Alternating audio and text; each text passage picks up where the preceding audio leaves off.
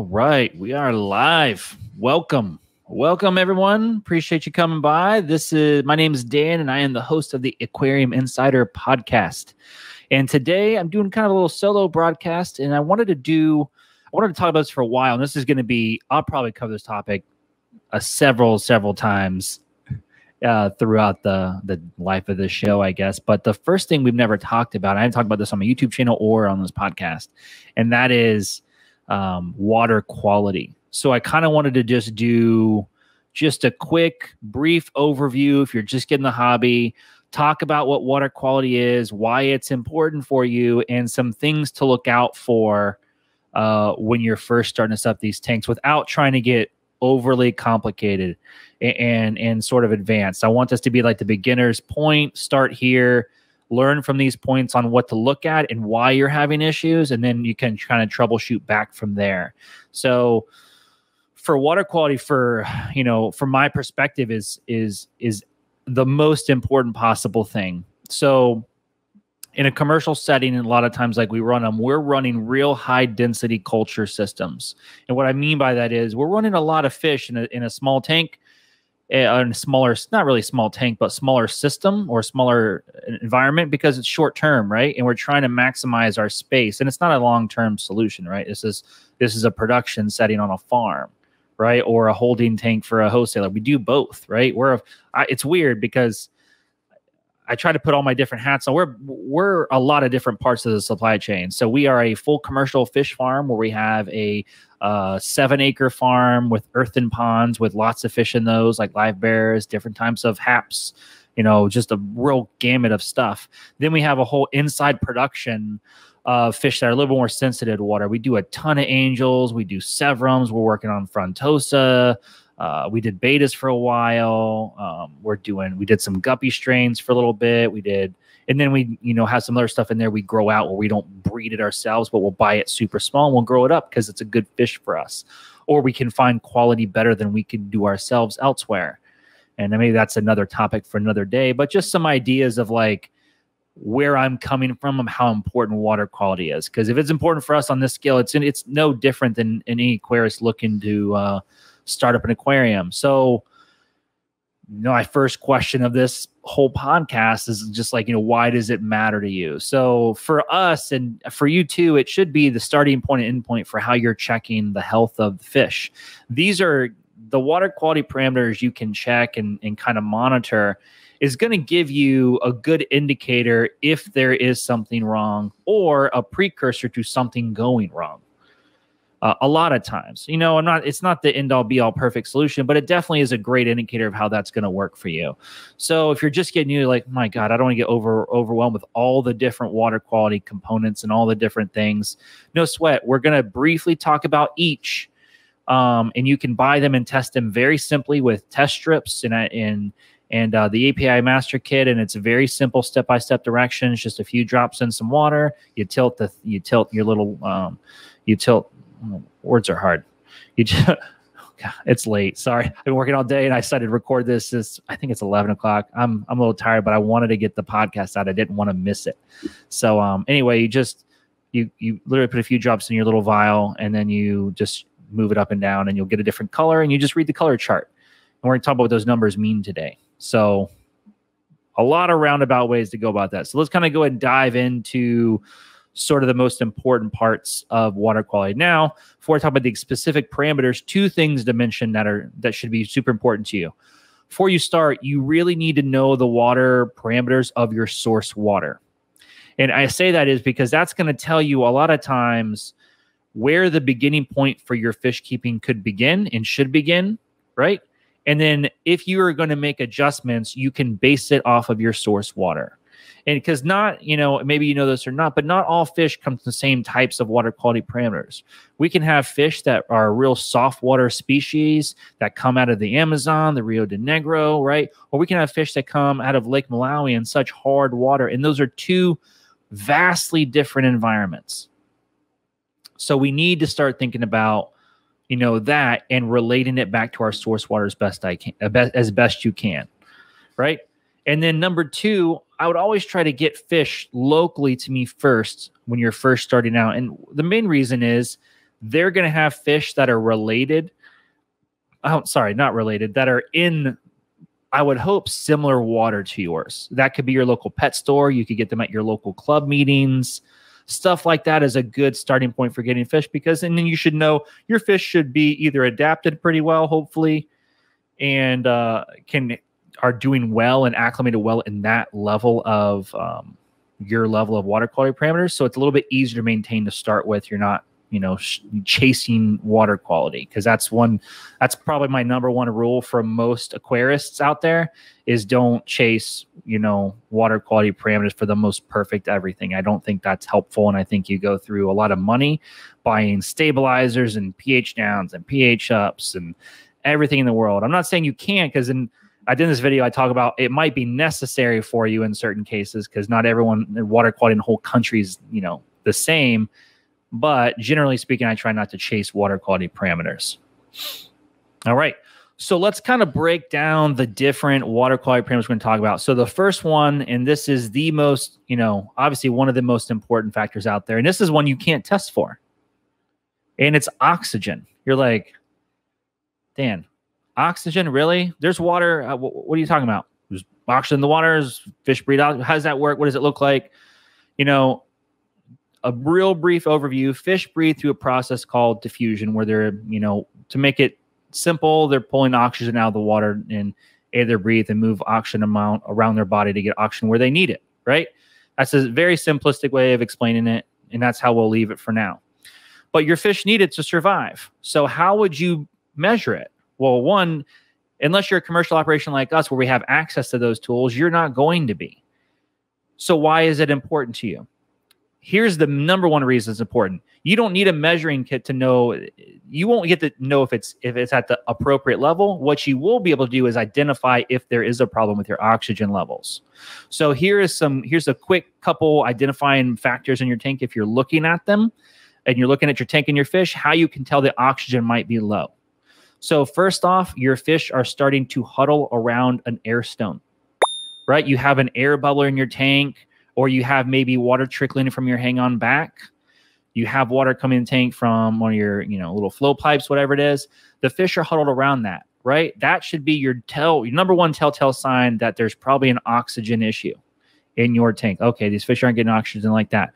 What else can you see? You'll see gulping or gasping at the surface at the fish. And it's not like this is super common, but if it comes up, you're not going to know what to do. And maybe this will help guide you through that process. So gulping at the surface, gasping at the surface, huddle around an air stone, huddle around the top of a hang-on back where they're just not getting the oxygen they need. How does that even happen in a fish tank? How can water not have oxygen already in it, right? Water is made up of H2O. Does that make sense? Here's a couple examples as to how that could happen. So the number one, I would think this is probably more common than ever. If you live and you have a well property where you have well water, most times untreated well water without any sort of, filtration systems at the well, degassing systems, things like that, most of the time that water is going to come with very, very low oxygen. And just to put it in perspective on a number scale, if you want to be super nerdy about it and want to figure out what those numbers look like, generally speaking, 3 ppm and under is about what your oxygen level comes out of the well a lot of times in untreated circumstances. Not always, but a lot of the times, right? Life really needs above 5, maybe to 8 at least to be really sustainable. And then also think about it from a nitrogen cycle perspective. Your bacteria that's going to deal with all of your bad stuff in your tank, which we talk about here in a moment, your ammonia, your nitrite, your nitrates, right? It needs at least 2 to 3 ppm. 4 ppm, 2 to 4 ppm at least to survive and keep digesting and dealing with all of your ammonia issues, right? So that's super required. So something to think about when you're looking at and trying to diagnose maybe a few issues in your tank. All right. The next possible reason your fish could be gasping at the surface, you're like, well, they're still doing that, but I don't live on a well. Sometimes, and this is one of the rarer cases, if your nitrogen cycle gets broken, which I'm gonna break that down a little bit more here in just a minute. But you have, three parts of your nitrogen cycle. You have your ammonia, you have your nitrite, and you have your nitrate. Ammonia is toxic to fish. Nitrite is very toxic to fish. Nitrite in high concentrations can cause what's called brown blood disease. It basically doesn't allow the fish to absorb oxygen and causes them not to be able to really breathe, to make it simplistic. Maybe in another podcast I have planned, we're going to do an advanced breakdown of all these different components and what it really looks like on a more, I don't say molecular level, but a more advanced level, we'll say. So it'll stop them from being able to breathe effectively. So you'll see that gulping, that gasping, that huddle around the air stone type thing. So, the biggest question I would say is like, okay, Dan, I see this in my tank. What can I possibly do? There's a few things you can do that have been effective that I've used over the time. First things first, if you live on the well, that might be a separate issue. If it was me and I lived on a well and I'm having that issue, I would always let my well water sit at least a good day, best practice 2 days. Just let it sit before, like in a container, a garbage can or something, right? In something next to your fish tank. And then let that sit before you're going to use that as your water change water. We'll start with that. Number two, if you can, put a really good bubbler system in there with really fine bubbles. So I would always let my water sit ahead of time with, here we use a very commercial, I call it a very low-tech degassing system, which I don't want to break too much into, but if you're at home, need something easy to use, a garbage can and a bubbler with some fine bubbles in it, and let the water sit for a couple days before you're going to do your water change, right? Always have water on hand for that sort of thing. So that will help eliminate, right, that problem from happening again, right?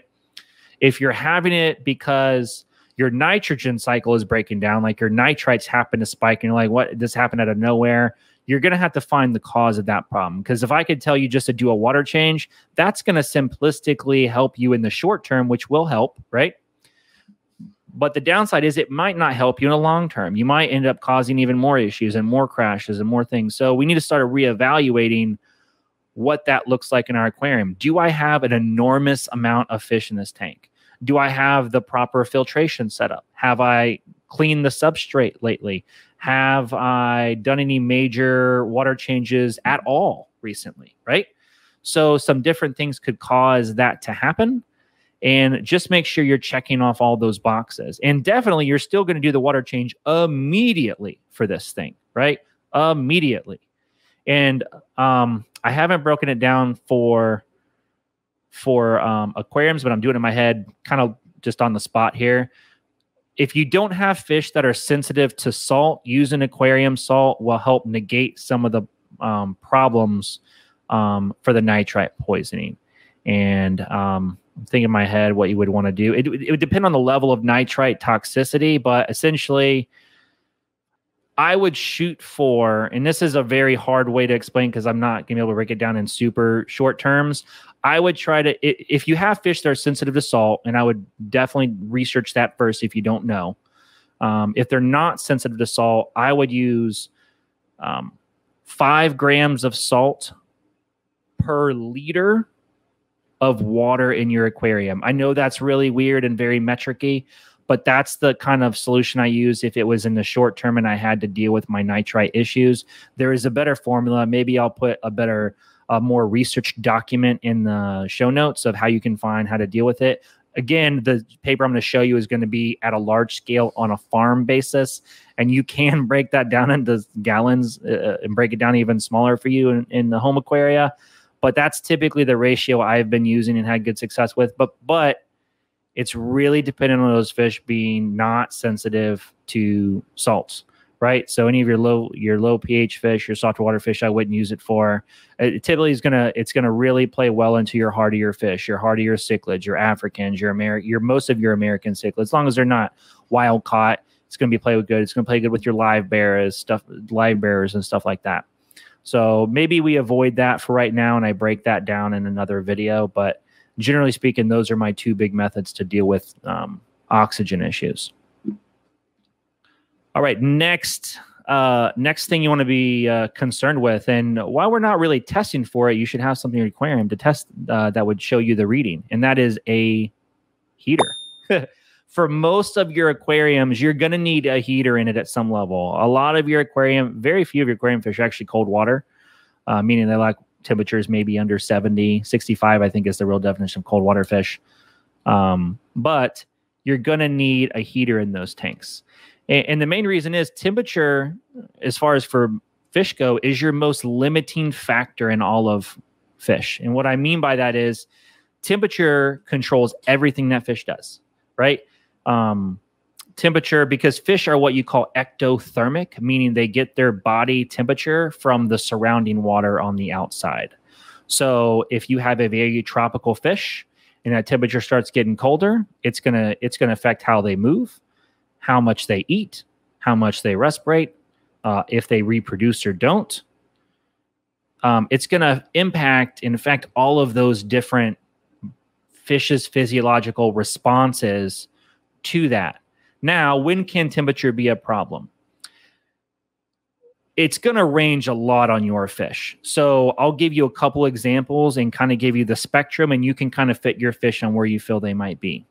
If you have very sensitive fish, and if you are one of these sensitive fish keepers, you already know this. This is not something I'm saying it's anything different. If you want to keep discus super high end, you want to keep rams, apistos, things like that, you better bring the heat, literally. They typically will start getting what you call thermal stress in anything that's like a 2 to 3 degree fluctuation.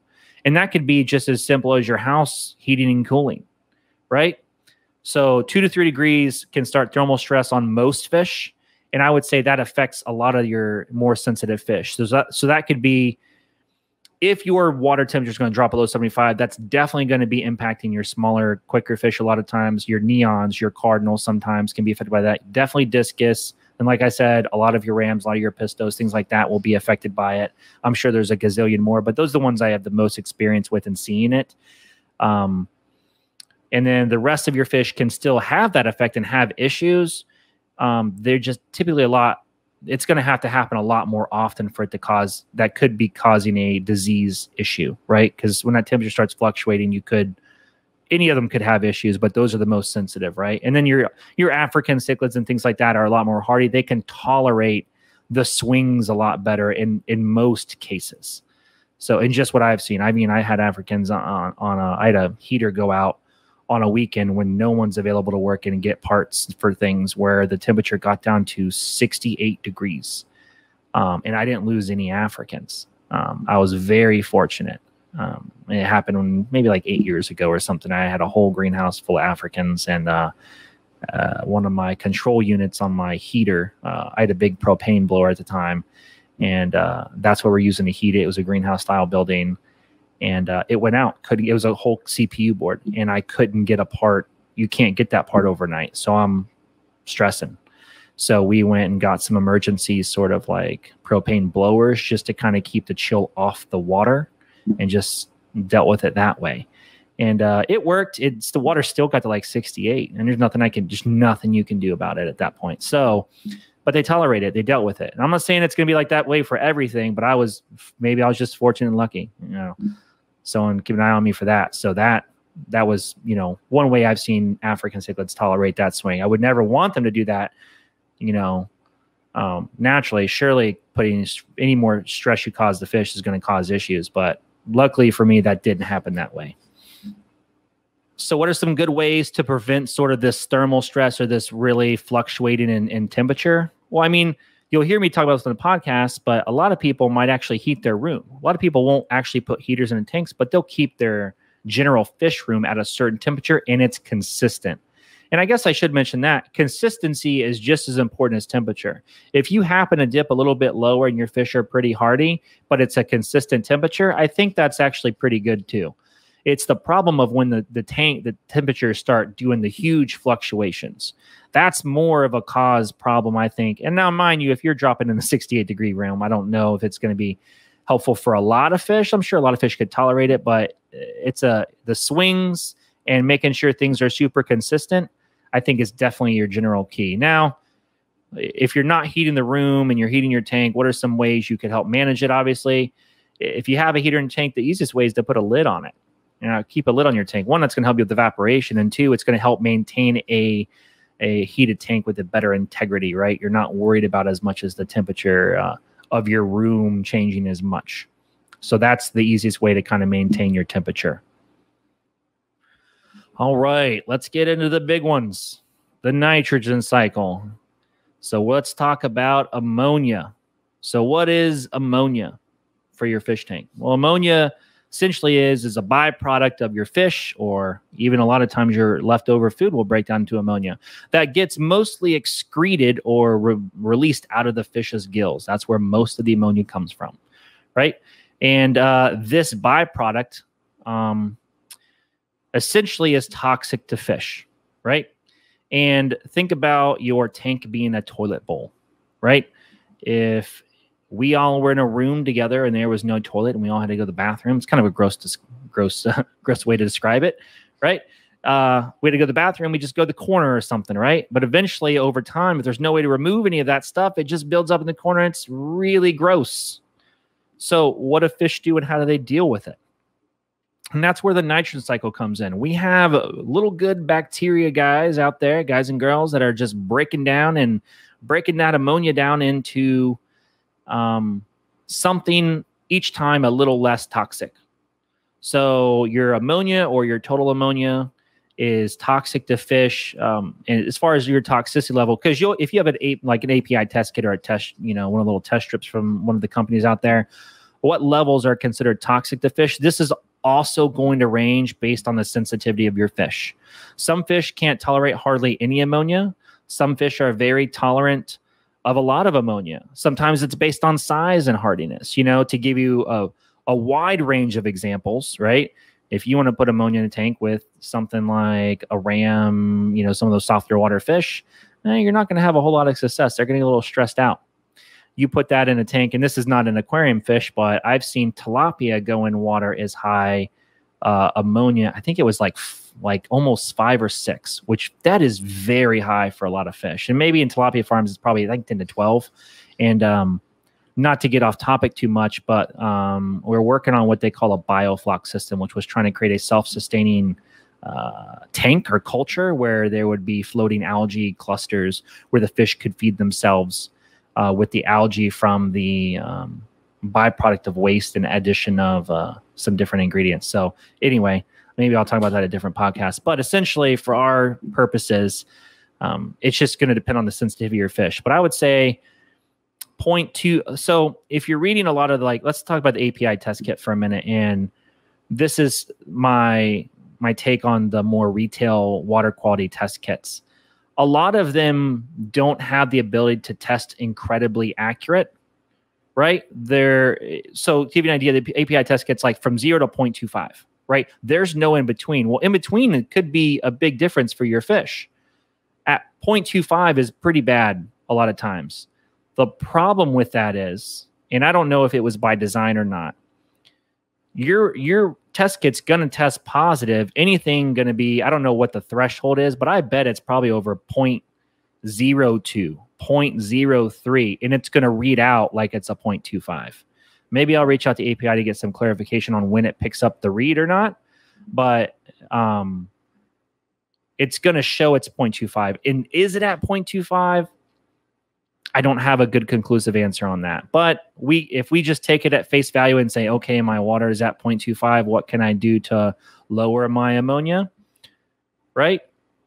We go back to my original question. We need to figure out why our ammonia is high, and then we need to figure out a longer-term solution. It could just be as much as maybe you started a brand new tank and your cycle's starting to go up, right? If you start a brand new tank for your aquarium, you could easily have some higher ammonia in the beginning, and you just need to do a water change, right? Not a big deal. Not a real big deal at all. If you have a really established tank and you're starting to see 0.25 and your fish looking a little weary, I would be concerned your bio load's a little high for the aquarium you have. And maybe that's just something you look at and be like, how many fish do I have in this size tank. And maybe those fish have gotten bigger over the last, the next year or two. And there's a bunch of them. Maybe your filtration could be inadequate now because you have bigger fish in the same size aquarium. All those sorts of things play into a role. And it's hard to give an exact answer for that, but essentially what you need to look at is bioload and how many fish on your aquarium and what size are they? Are they big? Do you have, what's a good example? You have 25.5-inch fish in a 20-gallon tank, or now they got to 3 inches. That's going to definitely vary your water quality. And then, like I said, how good is your filtration? What kind of filtration do you have? Do you have a complete filter? And I did a video on filters to make sure you have the things necessary to properly filter your aquarium, right? To do that, I won't talk about too much, but just a brief thing. If you haven't seen this podcast before, I'll put a card up to the video or something here. But you need a mechanical filter that essentially removes all the stuff you can see. Typically, it's food, it's waste. It could be food particles in the water and stuff like that. Then you need a filter that can remove stuff you can't see. And this is the nitrogen cycle like we're talking about, right? You need those things. And then if you want to, and I think it's absolutely a great thing to add, and it's a chemical filter. Chemical filter will also help remove some extra toxins and things out of the water that are definitely be aiding your other filters. So those are the 3 types I think every filter should have. They should just have those, right? All right. So we did briefly talk about this earlier, but now we've talked about ammonia. Let's go ahead and talk about the next stage. So I have ammonia, and now I've got my good bacteria, and I don't know if the science is out on like what type they were, but I just remember old school. It was like ammonia, and you have nitrous ammonias, deal with that. I don't know if that's the same. I don't know if it's actually the science is different now or not, but anyway, you have a good bacteria that breaks down ammonia into nitrite, right? And then you have nitrite in your fish, which is still toxic to fish. It's just a little different type of toxicity now in your aquarium. And now we have this in your aquarium, and you have a test kit. And if you have an API or a test strip or something like that, if you have an API kit, it's going to be real easy to tell. Either your water is like a light blue or it's some shade of purple, right? So typically what I tell people is if your nitrite is anything that's not blue, you got a problem and you need to deal with it. Depending on the degree of purple, and this goes back to my original problem in the beginning, talking about ammonia, is I'm not sure where the cutoff in between the different number segments are that it would read to the next number. In nitrite, I think to me is the bigger issue here, because nitrite is toxic to fish, especially aquarium fish, in smaller concentrations. So it's still got a scale of, what is it, 0.25, 0.5. I forgot the exact scale because I don't use that scale here in the farm. We're using a commercial farm kit. But I think it's like 0.25, 0.5, same sort of scale. Well, those things in that level are way more harmful to fish, way, way, way more toxic to fish. So I'm not sure the accuracy of the nitrite test is really that applicable to you. It's more scary. To me, it'd be more scary than anything. And it would be very noticeable if you had really high nitrites in your tank. Your fish would be acting funny. If your tank's at a 0.5 of nitrite, your fish are going to be acting weird, unless they're like real big cichlids and they're real hardy fish. You've got that predator tank with freaking peacock bass and Oscars and stuff like that. They probably wouldn't even notice it. But those smaller fish, they're going to notice that, and your fish are going to be noticeably acting funny. So I don't know the answer. I hate to say this, but I can't give you an exact answer for that. But I can tell you how I would identify the problem. And that's kind of the key. That's kind of the point of this, right? You have these high things. What do you do? And essentially, it's the same thing across the board for always ammonia. If you have a high nitrite problem, you have a broken cycle somehow. Did you wash out too much of your biofilter media? Hopefully you had some, right? Did you wash too much of it out, and now your cycle's trying to catch back up, and you've got all these fish in your aquarium after time, right? Did you add a bunch of new fish into the aquarium and it wasn't built up and dealt with enough, right? So knowing your stocking density or a bio load in the tank is very, very crucial to knowing if your filter is actually big enough to handle it. And if it's me, I would always, always, always over filter your tank. Over filtering your tank, you're never going to hurt anything. Under filtering, you'll know real quick if you're going to have problems, because here's the problem with under filtration in your aquarium. If you decide to stock that thing moderately or heavy, you're going to be doing a lot more work. And for me, and I will say this in every single podcast as soon as I get a chance, if this hobby is taking me more time and costing me a boatload more money and a lot more stress, it is no longer a hobby, it's a job. It's got to be easier. And yes, I might have to outlay another 30, 40 bucks for an extra filter, but that 30 or 40 bucks is going to last me at least a few years outside of a few things I need to add to it for filtration, right? It's going to save me a buttload of time when I'm doing my water changes. It's going to lessen the amount I had to change a lot of times. So over filtering always going to be better than under filtering there. So I'll always encourage you, if you want to stock it heavier and you feel like you can and your fish are going to get along, just throw some more filters in there. I say that with some hesitancy because I'm thinking myself, someone's be like, well, that guy said I could just put more filters on there. I've got, all these humongous fish in a 40-gallon breeder. I'm not really saying that. I'm just saying if you happen to put a little bit more fish in there to just keep it a little bit more under control. That's all I was trying to get across. All right. And your last part of the nitrogen cycle. All right. We talked about ammonia, got broken down by some good bacteria, broke down into nitrate. Now we had another good bacteria come in there, break down the nitrite. Now we got nitrate, last part of it. This is the least toxic parameter of the whole nitrogen cycle. It's really, I don't like to keep high I don't want any high nitrates in any of my tanks, typically above 50. So that's relatively low if you're testing it on the scale of the API kit or some of your test strips or whatever. 40, 50, 100's not really bad. I wouldn't really want it to be consistently that, but if it was 40 or 50, I think it's okay. That's probably as high as I'd want it to be.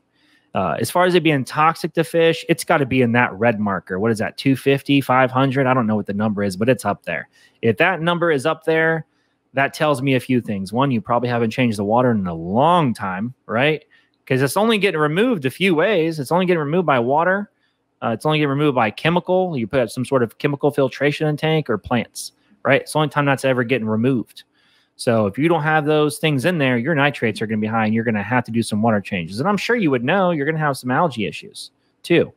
So for nitrates, if you have a high nitrite thing, make sure you're doing frequent enough water changes and enough volume, right?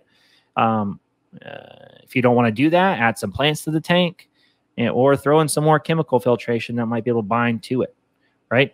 So there's a few different options on dealing with nitrates, but generally speaking, I'm not as really concerned with nitrates at all. Really a little bit, but not a ton. All right, let's get to the last three parameters I wanted to talk about. pH, KH, and GH. And normally I wouldn't talk about KH and GH, but I think it's important because so many people have different types of water across the country or maybe even in the world. And I think it's important to use for a few people. So let's first break down pH and what that is. And generally, try to make this as simplistic as possible. For our purposes as aquarists, what we care about pH is knowing the pH of our water, is it acidic, which is below 7? Is it neutral, which is 7? Or is it above 7, which is more alkaline, right? Or basic, as some people call it. Now, where should our pH be for the fish in our aquarium? Man, that is a loaded question. That is a difficult question for me to answer because it depends. And this goes back to my original thing I mentioned in the beginning was in the beginning when I said know your source water. That's probably one of the most important things to know about your source water. What is your pH of your source? And is it different than your local stores or places you're buying fish from? And this is probably one of the only things that really it's hard for me to give a real specific answer. But generally speaking, I try to keep here's why I have, let me tell you why I have hesitancy, and then I'll try to break it down from there. So sometimes you'll get fish into your local aquarium that might be wild caught, but you have no idea where those fish come from. You have no clue.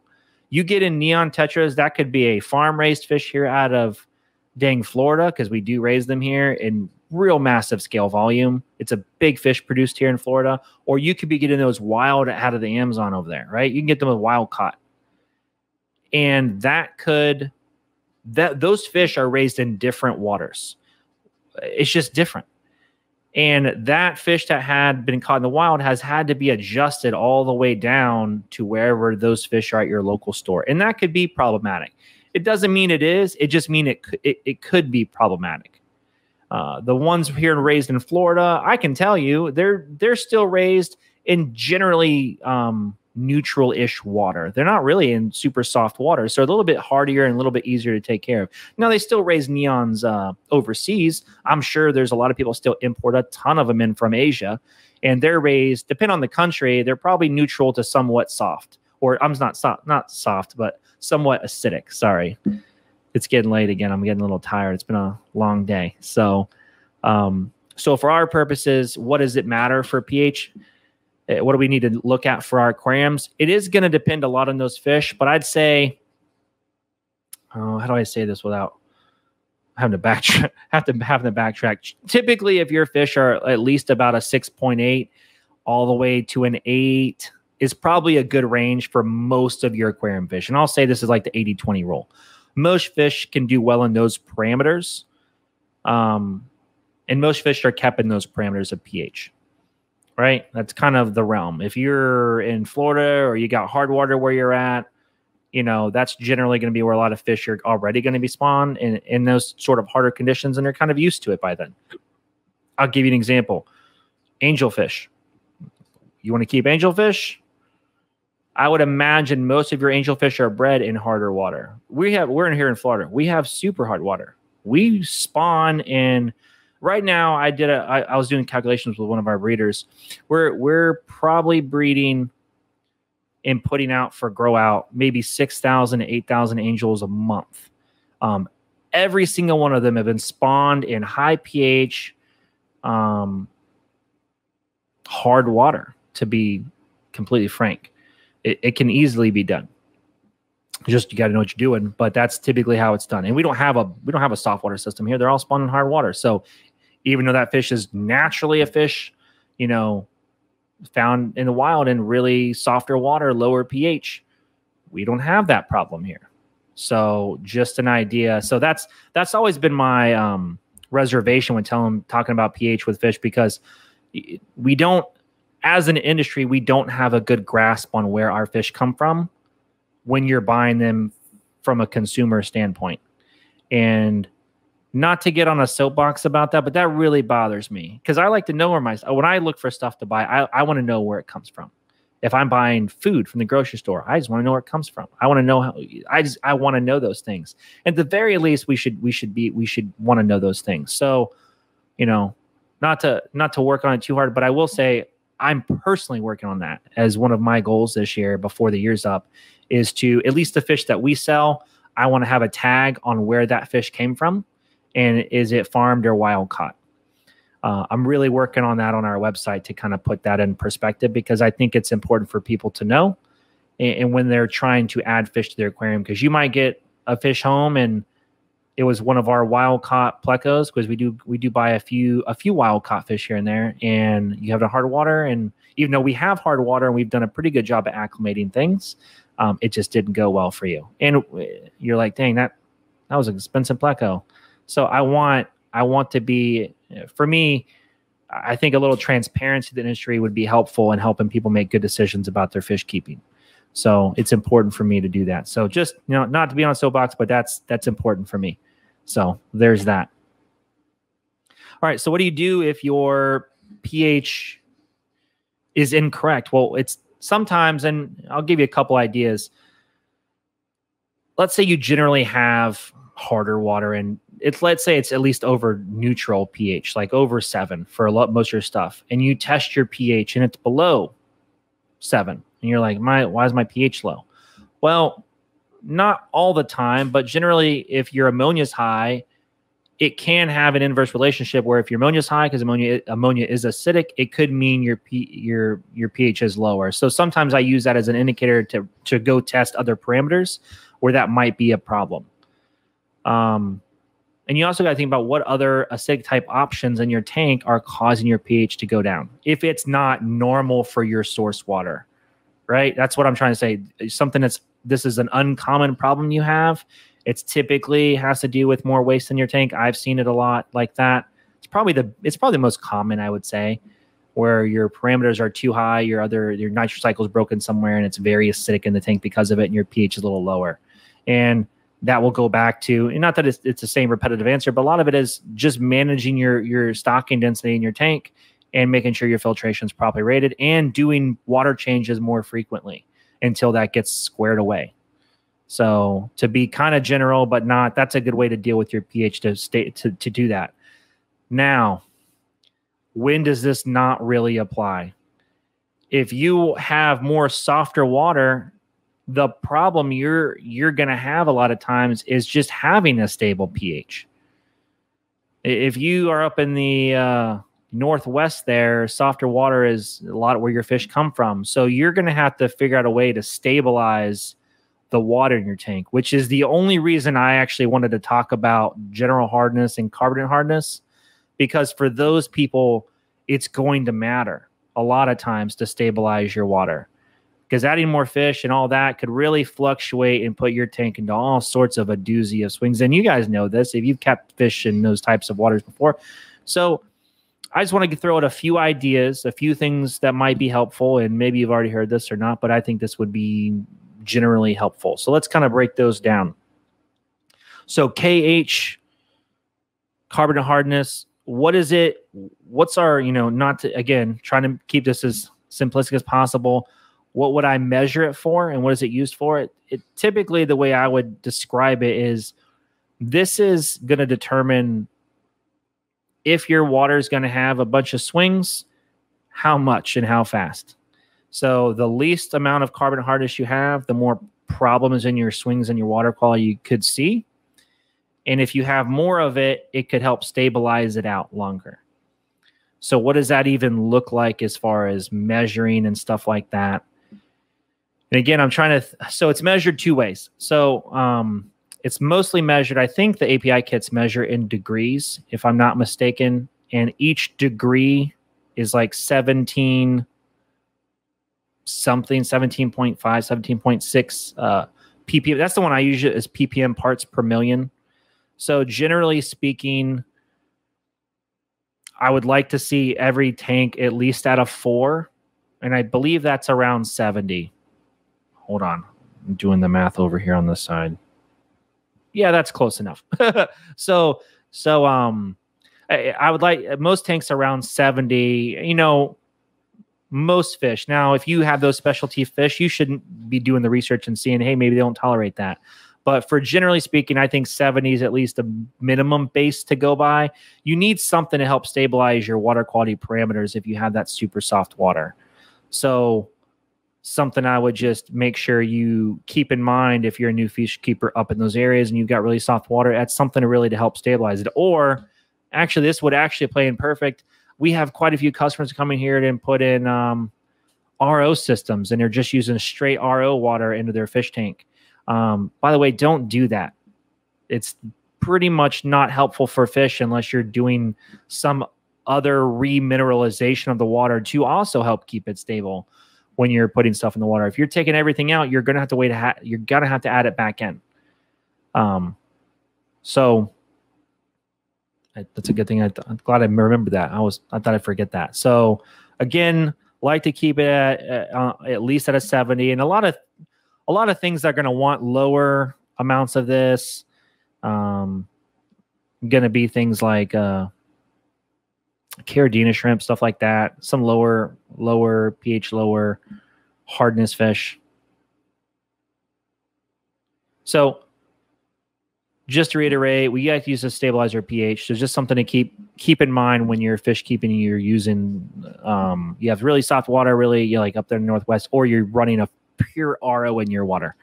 You got to think some of these things are required for a lot of the fish's, bone structure, and you might need it for plant development, and you might need, inverts need this stuff for their shells, right? So that's important. And then GH, which is just general hardness, is just basically telling you how hard or soft your water is. Again, still rated in degrees. Generally, I still say you want it to be about at least 70 ppm or 4 degrees. Our hardness here at the farm is like 250 ppm, roughly. So pretty hard water for the most part. So just to keep that in mind for those people that are going to have to worry about swings in water and looking at that, right? So if you're looking to keep softer water fish and you measure your GH and you see your GH is super hard, you might want to find a way to deal with that. Make it softener. I would, first off, if you want to go from hard water to soft water, I'd definitely put in a softener. There's a few different ways you can do it. If it was me to make my life easier, I'd just put in a softener and deal with it that way. Some people, if you want to run Caridina shrimp or, stuff like that, they're going to put a full RO in and remineralize. There's a few ways to deal with it. But I would say for most fish out there in the hobby, you're not really going to have to do a whole lot of this. This was mostly just generally directed for people that already have super soft water that want to keep fish like a lot of the rest of us have, and a way to do that. It'd probably be very helpful if I told you how to add it and buffer your pH a little bit, right? Crushed coral, that's probably the cheapest and easiest way. Adding a bag, and I'd buy a bag of crushed coral and get like one of those little mesh bags on Amazon, and I would add it to my aquarium. And I was trying to figure out how much. I've actually never, because we have hard water here, I've never had to use crushed coral. So what I'd like you to do, and I have some ideas. I'd like you to leave a comment if you use crushed coral in your filter or in your aquarium. What amount do you use for how many gallons of water, and what does that bring your pH to? What does that bring your carbon hardness to? However you're measuring it, whatever parameter you want to give us, right? Just give us the source water, and then adding that, what did it turn it to? And then let us know in the comments below. But definitely adding crushed coral is going to help buffer your pH and keep it a lot more stable. And stability for our aquariums is the number one thing that's super important, right? Having swings of all your water quality parameters is going to cause issues for your fish and stress them out. We don't want to stress them out. We want to enjoy the hobby. We want to enjoy our tanks. We want to enjoy our time with the fish and not make this a second job. So that's what I got for you today. So I hope you guys found this valuable. I hope this was good for you. If you did, I'd be very grateful. I'd be very grateful you guys liked our podcast. Leave us a rating on one of the podcast channels you're listening to this on. Subscribe to our YouTube channel, because I'm also doing this as a video. So if you want to see the video version of this, it'll be on YouTube as well. Just let us know what you think, and leave some comments on how you might do water quality at your place. How have you done to help your tanks? Has it impacted your tanks? How are you testing these things? What have you done that has helped you that may help somebody else? And I hope you guys comment, leave some stuff. Let me know. And if you got questions, just leave a comment, man. I like to respond and be helpful. So that's all I got for you. Hope you enjoyed it. Have a good time.